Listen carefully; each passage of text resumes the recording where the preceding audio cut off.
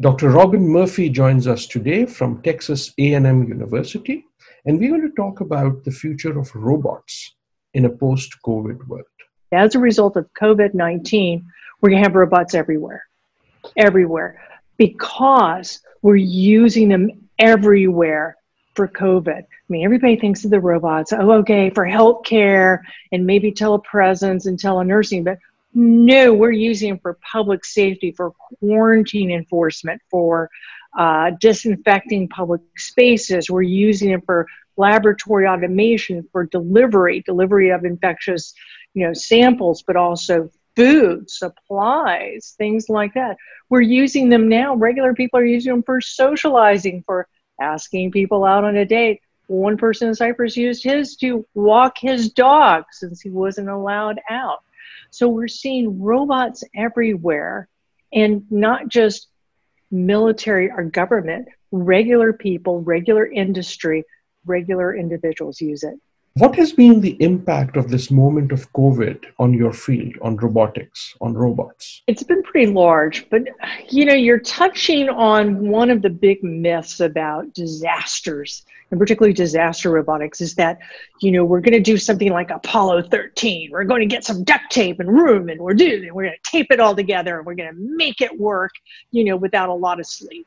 And that's not what happens at all. If you look at disasters, starting with the very first use of robots as disasters at 9/11, it's always things that are technologically mature and have already been used, but maybe not exactly for that application, but they were already there, because you would never use, it would be irresponsible and unethical to use things that were not technologically mature, because you can make a disaster worse. You can make things worse. And then we think about healthcare. Oh my gosh, the ramifications are there. So what you've seen is a lot of robots that already existed get used a lot more and a lot more visibly.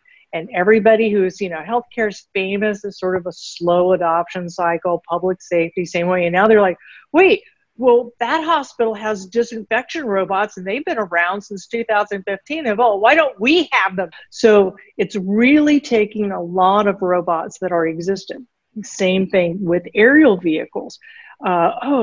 We've had a very good investment all over the world in agricultural sprayers. So you get these robots that look like a pizza plate quadcopter, but they can carry chemicals and do very precision agriculture.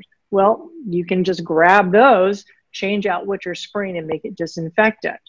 Bingo. Now we've got a whole nother set of applications, but they existed. They were already easy to use. Anybody can use those. So we're seeing a whole lot of robots like that. And the innovation that we're seeing with robots is mostly on the using existing mature robots. Of course, the question in everyone's mind is, what will be the impact of all these robots doing work on humans and our jobs? I mean, we've been arguing is that you don't see a huge job replacement. You may see job displacement, but in general, you're not even seeing that much job displacement. Well, now, here's great examples of, you didn't put any doctors or nurses out of work. You protected them. You let them to work better, longer at compassionate, hands-on intellectual tasks, rather than doing things like take out the infected trash, having to expose themselves and things. So now we're beginning to see this idea that you can work with robots, that they can be tools. They can help you with capacity. They don't have to look like they're from Westworld. They don't have to be humanoid. They don't have to be an artificial general intelligence. They just have to be smart enough like a dog to say, take that there. Yeah.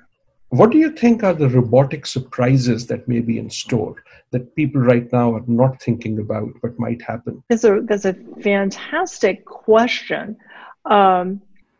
I think maybe the biggest surprise isn't really a surprise. We already see a lot about drones, zip, things going around. I mean, I love the commercial for the car where the guy goes out and all the drones are like thwacking, shooting little lasers at people, and he gets his car, is able to escape. But, so we kind of have that zeitgeist about drones, but I think that was the big win. So I think what we're going to see is more of those types of uses instead of, yeah, drones are kind of scary and they're there. It's kind of like, no, they're actually kind of in our everyday life and they're cheap and inexpensive. So I think they're going to become actually more pervasive. I think one of the big things that are going to come out in the next 5 years is the increasing use of marine robots, underwater and surface robot boats, because let's face it, 80% of the world's population lives by water. Our critical infrastructure, the really hard part to figure out are things like the bridges, the underwater part. Civil engineers explained to me very sadly one time, they said, yes, we don't really care about aerial vehicles because we can actually see with the binoculars. Okay, we got that part down. It's the underwater part. And so I think the advances that we're seeing in low cost marine vehicles is really going to show up in the next 5 to 10 years.